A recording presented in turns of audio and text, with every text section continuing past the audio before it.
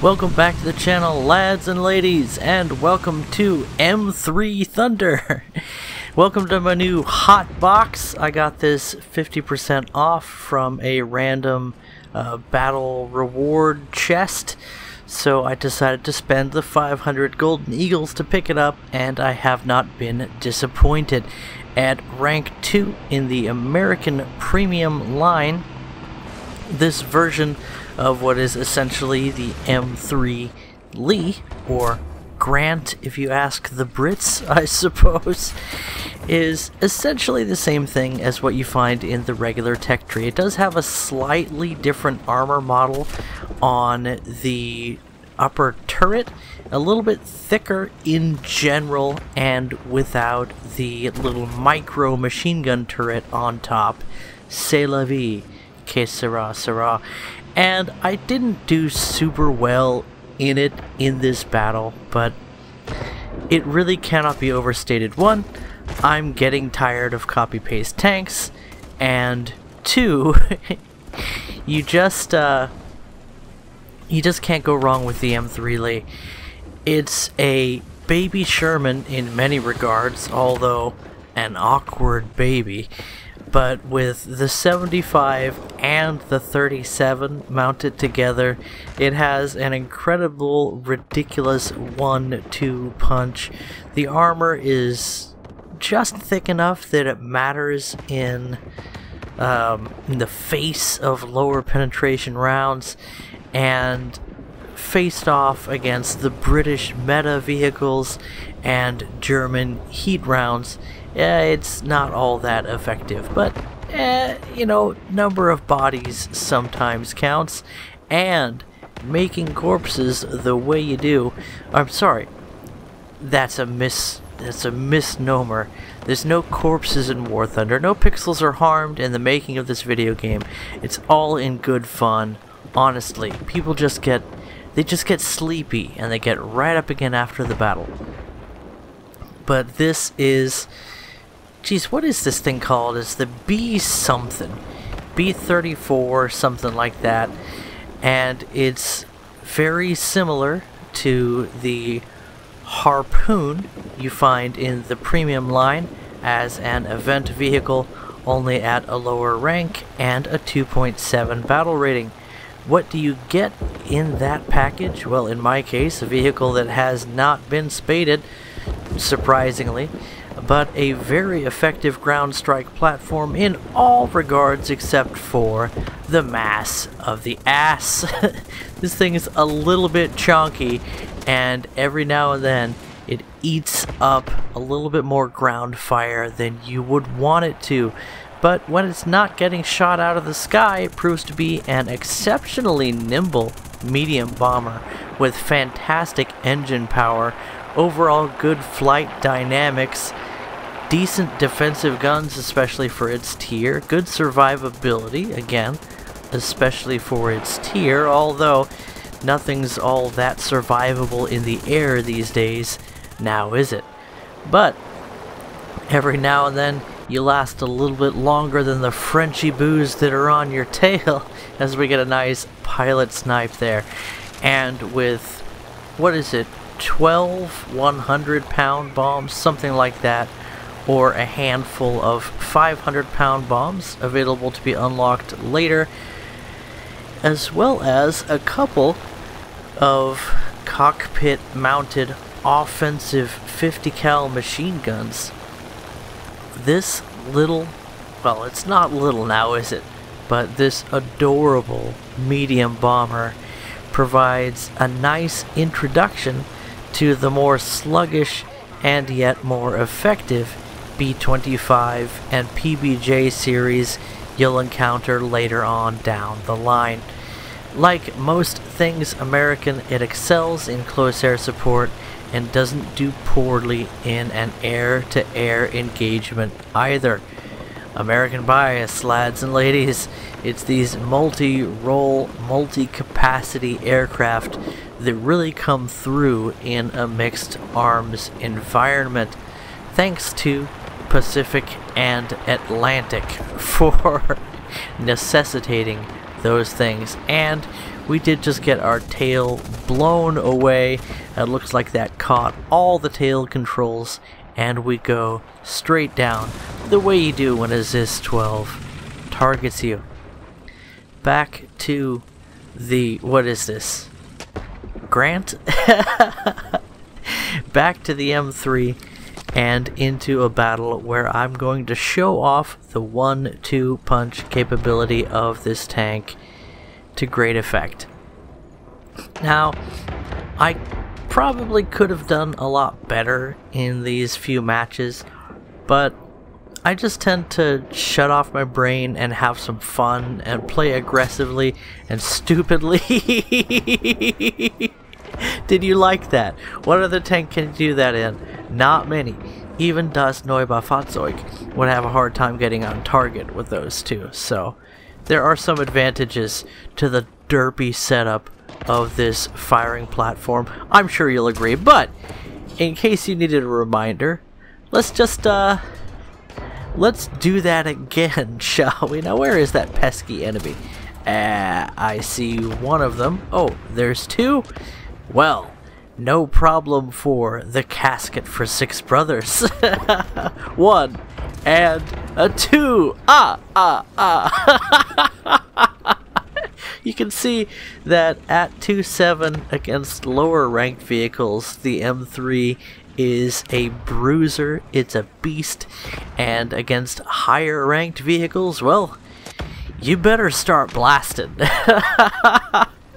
Both guns have access to the low speed stabilizer that you find on many American vehicles at this range of battle ratings, and we're about to make a dumb mistake and wind up in the air again. That was a bit arrogant of us. I was sure I could bounce that shot. I was definitely wrong. And now, Bacon Gaming will take over. This is our M3, the casket for 6 brothers. The Soviet USSR Lend-Lease variant of the M3. And what's the difference? You're on the Soviet team. That's the only difference. But yet again, this is it's a derpy, it's not quite meta, but it just hits so hard. It's a strange, odd vehicle. It's got all kinds of unnecessary extra bits that Uncle Sam just didn't want to leave the house without. And yet in War Thunder, if you really get a feel for it, it's one of those strange vehicles that always stays weird and can perform fantastically. And that's exactly what we're going to see from Bacon Gaming today. In case you're one of the few people that's not aware, Bacon has his own YouTube channel of the same name, and he has some of the best coverage of what's coming and what's going on with helicopters in the game of War Thunder, along with just about everything else. So good for news and conversation. And now we'll see if we can't find something a little bit more spicy to talk about. Bacon definitely playing a bit more cautiously than I was in my own portion of the video, and that's going to pay off today. One of the things I've noticed about Bacon is that he tends to play a more careful playstyle. There's 2 types of people that tend to send me replays, and by the way, you're welcome to send me a replay sometime. And those people are either folks who play very aggressively or folks who play like you see Bacon doing now. They pause every now and then to take stock of what's going on. They check the map, they listen around, they spot where enemies are and where they're moving to. They make a few guesses in their head, and then they move their chess piece to another position. You take your shots, you get your kills, and then you get out of the neighborhood. So what's this very aggressive playstyle that I see? Well, you still end up doing a lot of the same things. Tactical awareness is definitely essential for any successful mission, And yet there are people that do not include myself. I'm awed by these people that can do all of those jobs in their head while they're putting the pressure on everyone around them and pulling their teammates into a frenzy of victorious carnage. And that's not Bacon's style, and it's not mine. I'm just not mentally capable of being that busy. I like to wage my war at a gentleman's pace, sir. And that's something that I find in common with our guy Bacon. I've brought you this replay mostly uncut, which is why I've had the opportunity to fill it with some of my own nonsense. But here we go, aircraft coming in. The turret-mounted turret coming into good effect there. And it almost looked like he got a 75 into that aircraft, but that can't be possible. Nobody flies away from a hit like that. I mean, generally they don't. Generally? Ah, see what I did there? Why would you name tanks after Civil War generals anyway? I don't know. Maybe it's a generalization. But in any event, I like the Abrams tank. That's a good one. Abraham's tank. And was that a little bit of replay bug there? It seemed like he fired, but the round was not visible. I've seen that a few times in other vehicles.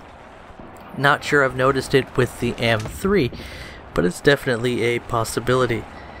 If you're very, very keen, you may notice that things sound a little bit different in this replay, and that's because this one is a little bit older, I think. I think it's been a while since Bacon sent this one in to me, and since I was making an M3 video already, I decided to show you some actually skilled M3 gameplay, just to wet your whistle for this special little tank. Little, okay, maybe it's not so little, but it's still adorable, okay? In any event, always nice to see someone having a good time in the old Lend-Lease equipment. And at 2.7, there's also the Lend-Lease P40.